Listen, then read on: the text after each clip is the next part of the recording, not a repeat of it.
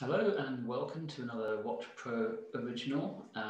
My name is Rob Corder. I'm the founder and editor of WatchPro, and today I'm delighted to say we're joined by two giants of the British watchmaking industry.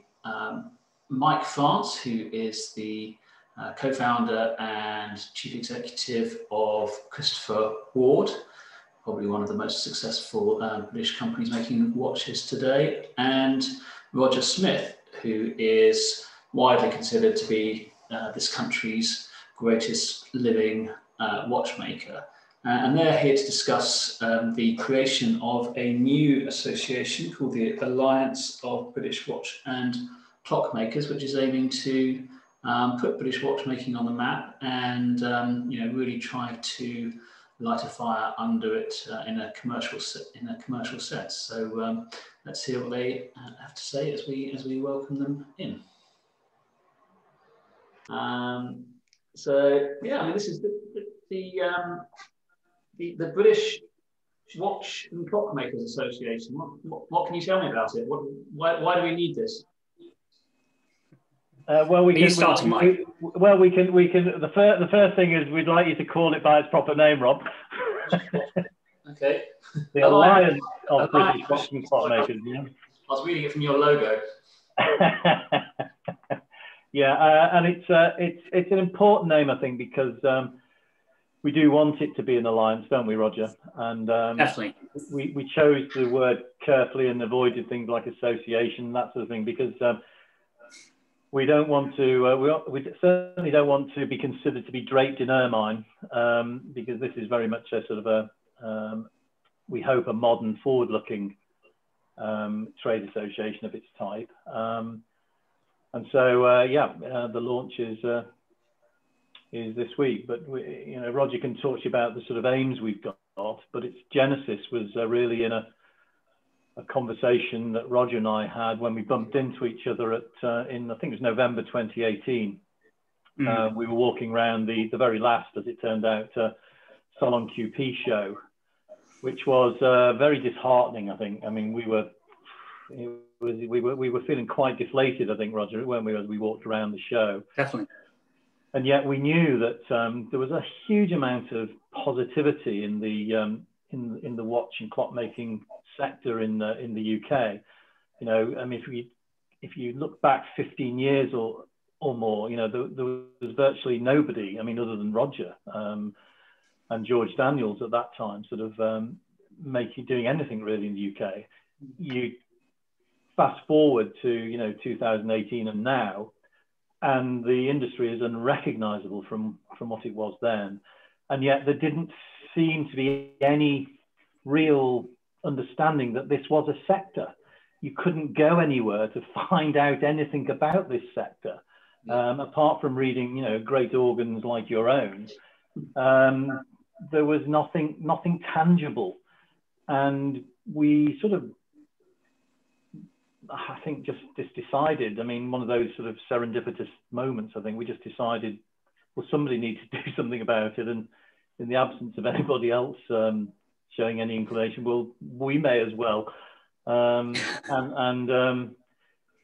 it's been so since then, I think, Roger really sort of set the thing off. He called me, I think it was about February 19, Roger, wasn't it? And, and the whole thing started to gain momentum from them, really. Okay. Do you want to tell me a bit about the aims then, Roger? Certainly, yes. I mean, it's, well, as Mike said, we're hoping to get this British watch and clockmaker sector recognised, and recognised as an entity in its own self, so recognised by government, recognised by the collecting community, recognised by people who don't know anything about British watch and clockmaking, and to try and bring them into this fascinating world of British watch and clockmaking, which has been, as Mike said, flourishing now for over 10 years now. But also it goes deeper at that. Our first, the first thing that we are doing, and we've already instigated it, is to find out what's going on in British watch and clockmaking. So from a financial perspective, so we've commissioned KPMG to start building a bellwether report into the status of British watch and clockmaking. And because obviously, in order to move forward, you need to know where we are today. And there are no figures anywhere that you can look into to tell you how many employees are in the industry, how many watches and clocks are being made, how many watches and clocks are being sold domestically and also are exported around the world. What sort of size and value is this industry, this sector? I mean, we think,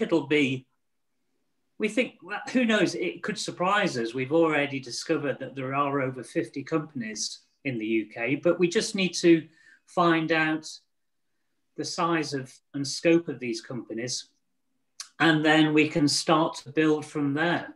And what we'd like to do, if we can all work together, is to build on that. And how can we, I mean, there are many, many goals, and it's going to take many years to implement some of these goals, but basically we want to encourage British supply chain. You know, so an example I've always talked about is or a good example is, let's say this bellwether report discovers that within Britain we make 60,000 watches, let's say, which could be possible. You never know, because there are so many different companies at so many levels that have kind of are off the radar at the moment. Suddenly you've got knowledge that 60,000 cases need making in Britain.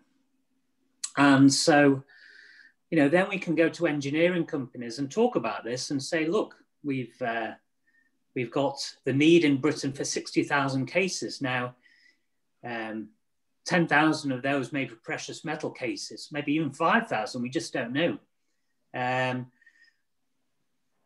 You know, 30,000 could be in the £150 to £300 mark. You know, there's a whole scope of information that we can then start talking sensibly to engineering and saying, look, we need cases making. There's enough work there for somebody to set up and start making cases. And that, for me, is exciting. One of the many exciting things that we will be able to do with this information we're going to gather from the industry. And that could be the start of a case-making company within Britain. We already know that Bremont are successfully making their own cases on a reasonable scale. We make 13 to 14 cases a year. So case-making is happening, but wouldn't it be great if several makers can get together and encourage an engineering company to start making more cases, more locally produced cases? And this thing is going to take a hell of a lot of work, but I think it's all achievable given time and, you know, the right sort of enthusiasm for people. So have I missed anything there, Mike? Are there more things we can be doing? No, well, no, it's a really important aspect of what we're trying to achieve. And I think again, back to the point Roger makes about the bellwether report, that gives it gives a scope and a scale to an industry. It sort of says we're an industry, if you like. It's a benchmark, and there really isn't one that exists today. I remember being Roger was at the same meeting. There was a meeting at Watford's football ground many years ago now, 5, 6, 7 years ago, and then somebody said in the audience, you know, why do we not know anything about this sector that we're in? And the reason is nobody's ever pulled any information together. So information is power, not our power, but it's power that will hopefully power this alliance forward and the sector forward. And, you know, one of the things that, you know, I and Roger are very keen to do is to encourage people to join the sector, to think of it as you know, a genuine place for employment across any number of disciplines, including watchmaking, including case making, whatever it may be. But it also includes all of the business acumen, you know, sort of sectors as well, whether that be marketing or sales or whatever. And again, we want to promote the industry as a place that can employ people. That, we are roughly, that varies, but some people reckon we are, as a nation, 100,000 or more engineers light of where we need to be as a nation to drive the economy forward. Now, at its basis level, watchmaking is engineering. It happens to be the most precise engineering man's ever created, and it's a fantastic stepping stone into all sorts of engineering. But nobody would ever think of it as an engineering sector. And there's very few students studying watchmaking in the UK. We'd like to give those, the organisations that do educate people, again, encouragement to grow, for more people to apply to become involved in the watch industry, etc. So it is, as Roger says, it's about trying to bring people together to give people knowledge, to show that this thing exists, and to demonstrate what a wonderful sector it is, because nearly everybody who comes into the sector, like me, from never being involved in it, when it touches you deep, because it's such a rich sector. And I think it's, if you go back 200 years or more, Britain dominated. We've lost that. I'm not sure it's going to take an awful long time. And I'm not even sure we ever will get back to where we were in terms of dominance in the world. But then we're an incredibly innovative nation. And in the same way that it's unlikely that we'll ever be the world's greatest automotive sector ever again, we have Formula One, which leads the way. And in some ways, trying to encourage that sort of innovation in the watch sector is part of what we'd like to try and achieve. And this is not we're not naive. We know that this is not a short-term goal. None of these aims are going to happen overnight, but certainly Roger and I are in it for the long run. And we want people to join us so that the journey can be enjoyed by as many people as possible, really. But when you set out to do this bellwether report and you expect to identify about 50 companies, which sounds entirely plausible to me, but what are the parameters going to be? What makes a British watch and clock maker? And Christopher Ward, for example, you own your own manufacturing in Switzerland. Bremont is definitely bringing stuff back, but is still predominantly Swiss sourcing. I mean, is that not true of 48 out of the 50 companies you're going to find? Yeah, today it certainly is true. In fact, I think, Roger, we've identified even more, haven't we now? Yeah, we think so. Yes. Close to maybe 75, is it? I think we've uncovered. But yes. Sorry, Roger, do you want to answer that? No, carry on. No. Yeah, no. I mean, I think we recognise that virtually that there is very little real watchmaking goes on in the UK at the moment. We want to encourage more of it. That's a long-term goal to become. But there are, up to 75 brands who essentially operate out of the British Isles. They're based in the British Isles. They may be sourcing from overseas components. They may be making some of the components themselves. They may be assembling in the UK, but largely a large part of what they do is sourced from overseas. We, for instance, as you say, we have our own atelier in Switzerland. If we could find the quality at the price that we need down the road from us in Maidenhead, we would love to be producing watches and using more components from the UK. And that is a very long-term goal of ours. I mean, but as I say, it's not something that's going to happen, maybe even in my lifetime. But it doesn't mean it can't start, and it doesn't mean it can't grow from the base it's at. And it isn't essential for people to be making. The thing is that these are British companies, yeah, they're British brands. And one of the things that we do bring as a nation is a provenance about branding, and the British brand itself is not something to be sniffed at. And taking that Britishness in watchmaking to the world is another one of the aims we have, you know, to actively promote British brands, whether they are wholly made in the UK, partly made in the UK, or just using component parts from elsewhere, but based in the UK as a British brand. They are all equal under the Alliance. There is no sort of hierarchy. All we want to do is promote great British brands in watchmaking to the rest of the world. And I think, I mean, if you, when you talk about what, you know, the way the industry, I mean, basically it's a reflection of where we are today in Great Britain. You know, there is no doubt that the vast proportion of movements, cases and dials and so on are imported from Switzerland, China and, you know, further afield and so on. But that's a true reflection of where we are, and we've got to embrace that and work with that. And also we've got to acknowledge that importing has always been part of the British watch and clockmaking scene. You know, I don't know if any of you have seen Rebecca Struthers talk on this very sort of issue, which was going back to the sort of 17th century, where the Swiss were making English fake watches. And I think this is often a long forgotten part of our history. You know, we had the great watchmakers, and you know, they sort of set the watchmaking and clockmaking scene with all their great innovation and so on.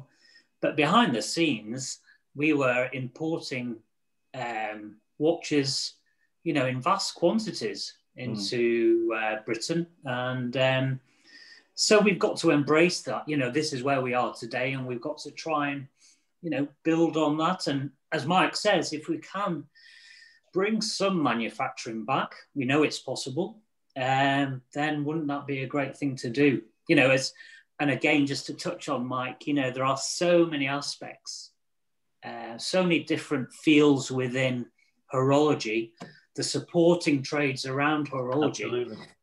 It's such an exciting sort of sector, and there's so much room for so many different trades and skills to support, you know, the end sort of builder of watches and clocks. It's very exciting.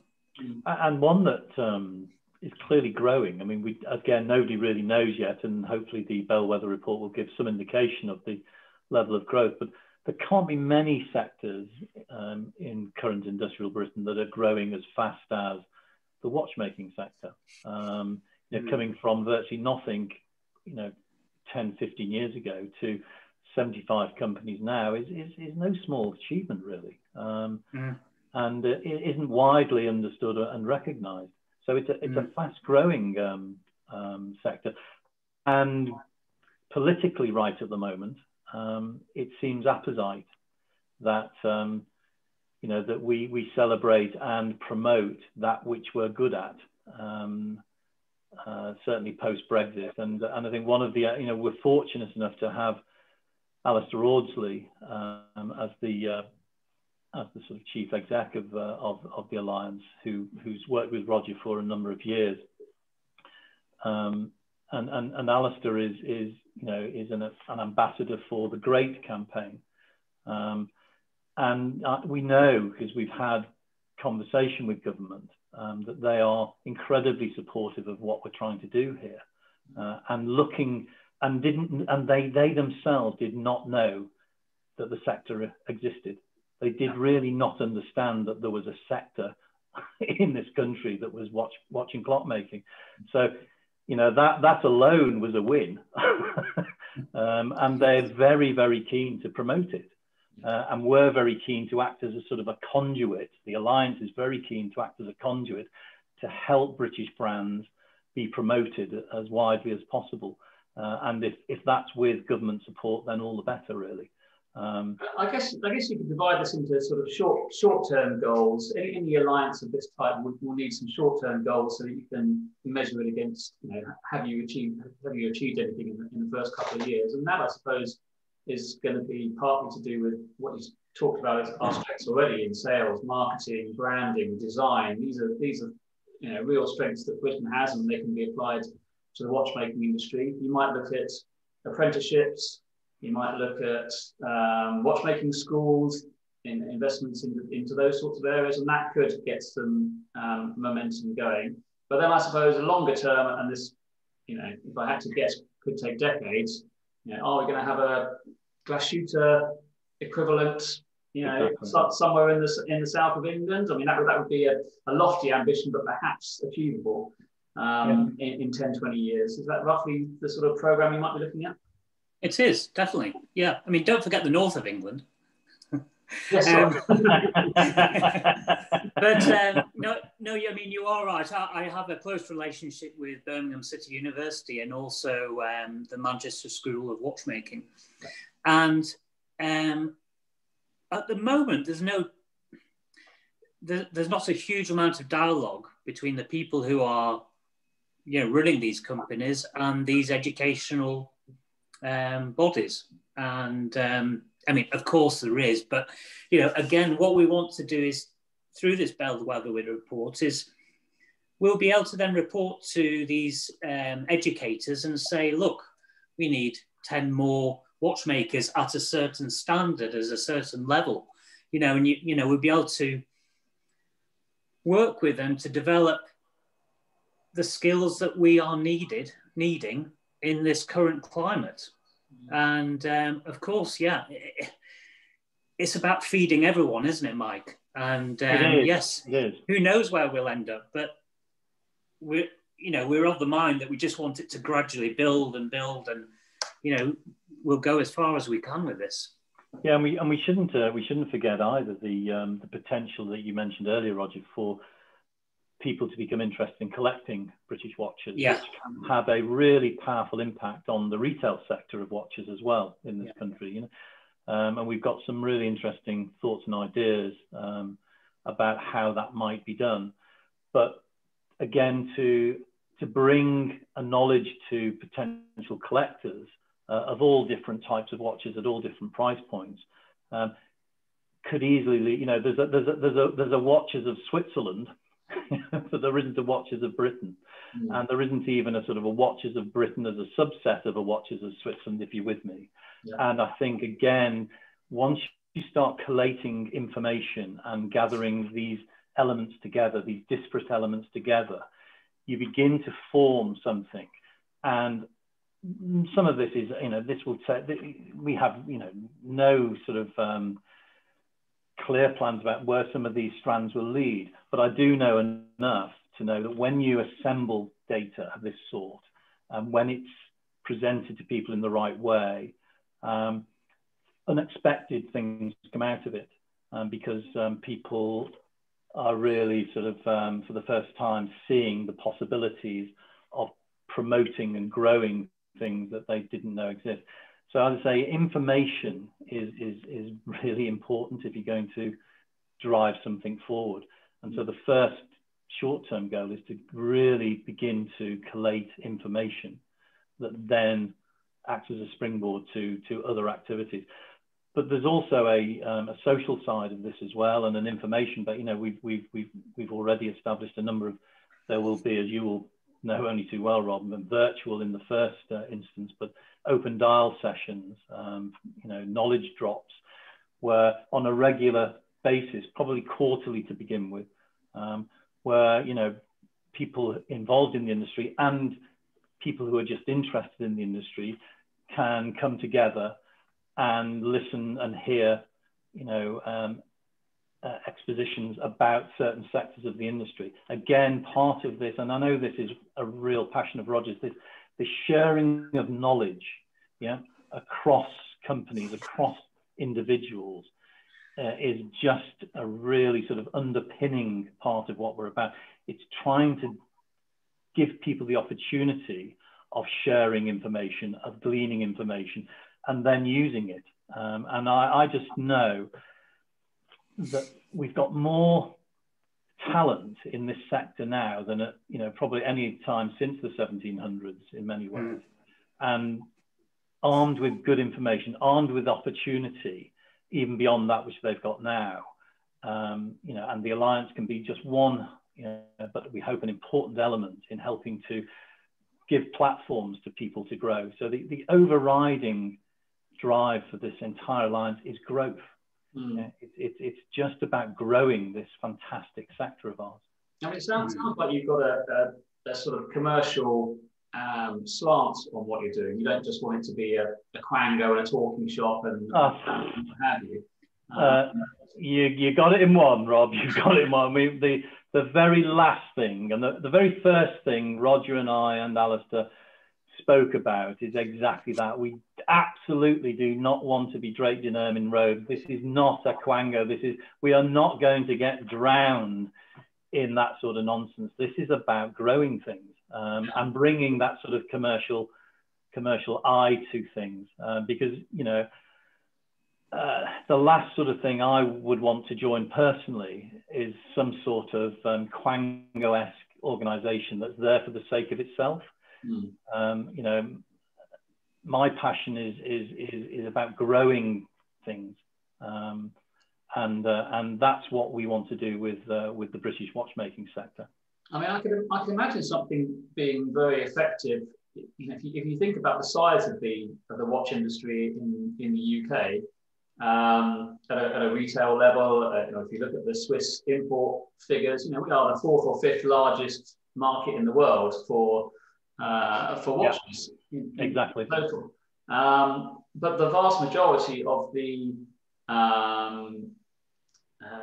energy is coming from the retail side or from the, you know, local offices of the Swiss giants, the LVMHs, the Rolexes, the Swatch Groups, and what have you. I mean, is there a role for those types of people to join, because they're also part of they could be part of the solution, but they're also potentially part of the problem, which is if I go up to the Manchester, you know, British School of Watchmaking or the Birmingham University School, most of the people who are training there are going to end up in the service centre of one of the major watch brands, rather than going on to design and make their own movements or even movement parts. So there's a tension about this where it's very difficult to see how British watchmaking as an industry can go from where it is to much further.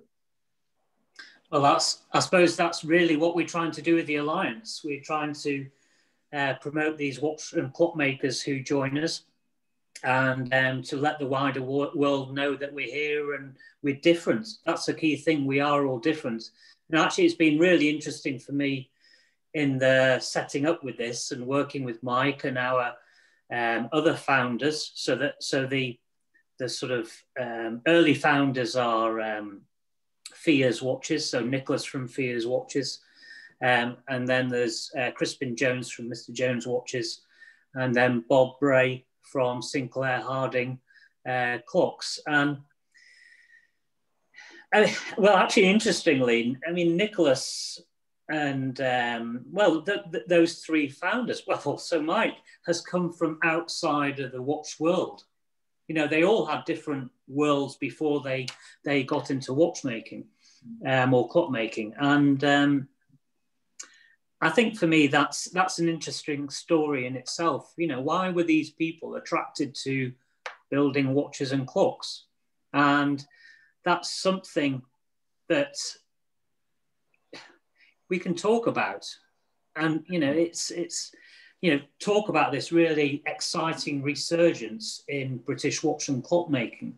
And it is so different, you know, I mean, you need to look at you know, once we publish all the watch and clock makers out there, you know, there's some wonderful watches being built in the UK, some wonderful clocks, all at different price points, from £80 up to, you know, over £100,000, you know, and lots of people in between. So I think what we're trying to do is just focus on British watchmaking being different. We can never compete with the Swiss or the Germans. We don't want to, because we have something more unique to offer to people. And that's sort of the approach, or that's sort of at the heart of the Alliance and what we're going to try and communicate to the wider world. Yeah, and in terms of getting attention and the tension that you talk about, if we grow, I mean, back in 2002 when Vermont started, back in 2004 when we started, I mean, there was nothing. Yeah. Now there are 75 businesses. We'll know shortly through the Bellwether report we'll have a better understanding of the scale of what's going on in British watches. I think it'll surprise some people at how big it's become and how quickly it's become that scale. And that's just the launching point, isn't it? I mean, if we double in size in the next 10 years, then you're talking about a sector that's of some substance. Things of substance have their own attraction. The tension with Switzerland, I don't think we see it all, Roger, do we? I mean, no. You know, the fact is that they are the masters of what they do. There's enough space for all of us in this. But why shouldn't British watch brands have a larger share of this market? We can see absolutely no reason whatsoever that can't happen. But it does need a focus, it does need some attention, and it does need some promotion. It can happen, it could happen, as it has from the early noughties to now, with just individual brands doing their thing. But we just think that the alliance is one of the things that could help just supercharge it a little bit by bringing together a focus. And that, you know, it'll be up to it's not up to the alliance to grow the industry. But if we can act as a conduit, as I say, if we can act as a supercharger, if we can bring attention to something that is already growing, why can't it be another glass shoot? Why can't it double, treble, quadruple in size over the next 10, 15 years? There is no reason it can't. There is the expertise. There is the hunger, as far as I can see. So why can't it? I don't disagree with that, and I think when you talk about this being a very good moment, I think it's actually a good moment for independent watchmaking in general on a worldwide basis. We're starting to see, you know, a lot of collectors getting into watchmakers who might only be making a dozen watches a year or up to 1,000 watches a year. You know, we're seeing a lot of increase in prices of those types of watches at the moment in the auctions and the secondary market, and I think it's because they can reach people via social media and, you know, in much more inexpensive ways than used to be the case when they'd have to, you know, buy a $100,000 advert in the front of the GQ or something. So they can get, you know, smaller companies can get momentum more easily today than was the case. We're seeing the likes of Watches of Switzerland doing designers in residence, so they're actually supporting some of these. Well, I don't think they're supporting it out of altruism. I think they're supporting it because it's working, that people are interested in new stories, something new and interesting. So I think that's got, you know, if you tie that together with the horological history of the UK going back 200-300 years and the birth of Rolex in London and these types of stories, then, you know, I definitely think there's plenty to say. Yeah, I think, well, we agree. And, you know, I just think it is an apposite moment. And I do think that bless them, some of the Swiss brands, you know, are there to be picked off, frankly, some of those larger brands. I really do. I mean, I think people are looking for authenticity. They're looking for, you know, transparency increasingly. And we can, you know, many of the British brands are, you know, because of their independence, because of they sort of have an authenticity, because they're relatively new and young as well.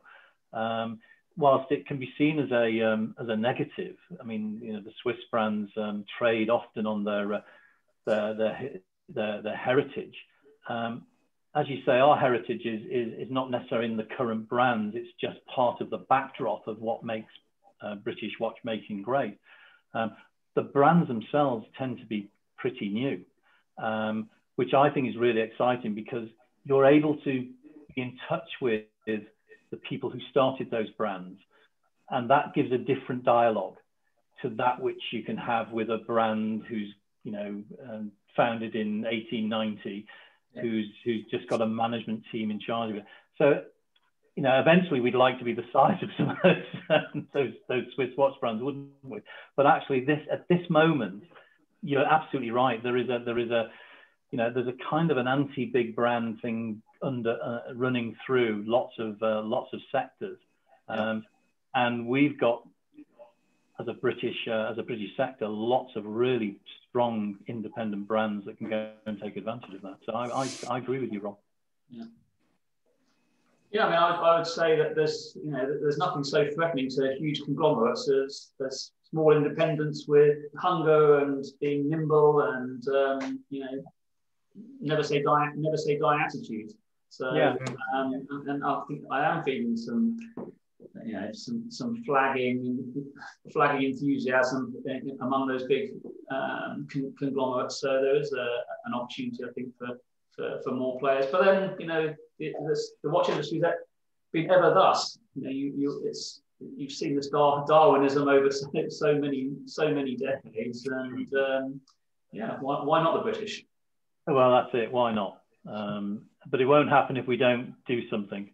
That's for sure. And that's all the Alliance is about, really, doing something. We just wanted to make something happen, and hopefully it will.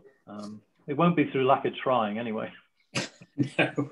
And Roger, I don't get to speak to you very often. How are things going? How's this year been?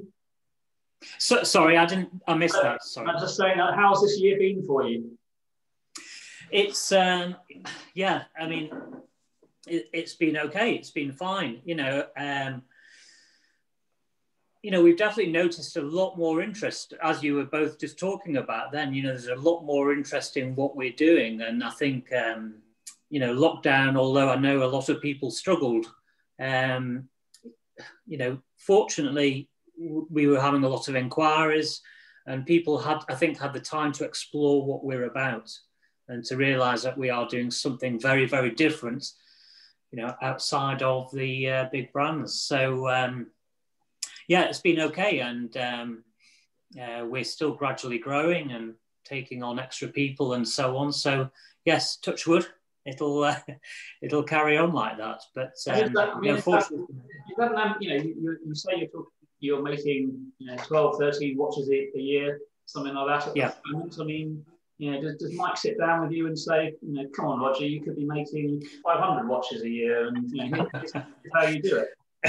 We've not had that conversation yet, have we, Mike? But, no, I mean, what we do. I think we do very well. At the moment we're making, I think this year we should do about 14 pieces, and we're very happy with that. I think. I think Mike, who's many tens of thousands, that idea would terrify me.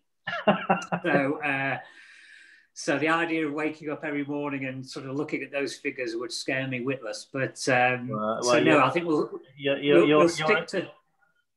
You're incredibly modest, Roger. But I mean, what is for sure is that Britain is very lucky to have someone like a Roger Smith at the apex of its sector of watchmaking, we are at very different ends of the spectrum of watchmaking in many ways, but the values are very similar that we hold about trying to do things. I mean, but what Roger does is just I'm constantly in awe of what they create, because it is exquisite beyond exquisiteness, and we should be.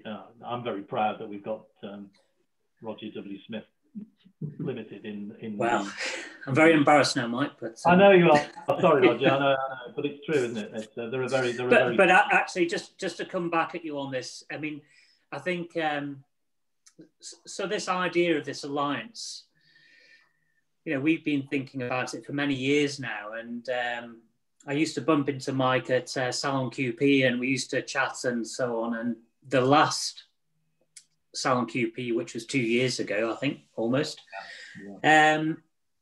we were having this conversation, and I said, I think we need to do something. And Mike said, really? He said, well, I will if you will, sort of thing. And that was music to my ears, because the one thing that I couldn't do is what, you know, Mike is able to bring to the table. And, you know, we are at this moment in British watch and clockmaking where it needs a bigger picture. And Mike has many, many years of big business, big retail business. And he's brought completely fresh eyes to the British watch and clockmaking industry, which it so desperately needs, because, you know, me making sort of 15 watches a year is fine, but that knowledge will not build an industry. And that's what I'm keen to see being done. So, yeah, just to throw that back at you, Mike. Well, yeah, I'm equally embarrassed. I do think that, and it is an important message, that we want this to be an alliance of all the talents and all the brands. Yeah. There are no closed doors here. We want everybody involved. So it really is an open door for everybody and anybody who's interested to join. Right. All right. Well, I can't promise to bring any talent to it, but I'll certainly be supporting you and in any way I can. Well, wonderful. Thank you, because it's also very important that people like yourself do so, because as you know, you're one of those pinnacles of communication for the industry. One of the only ones, indeed, that regularly communicates about what's going on. So to have your understanding and support is valued very highly by us. So thank you for that. All right, great. Well, I wish you luck with it, and yeah, hope to meet you all. The first physical gathering, I'll be there. Oh yeah, absolutely. Yep. Many thanks, Rob. It's great to have you your support. Cheers, Rob. Thanks very much. Thank you. Cheers. Bye now. Bye.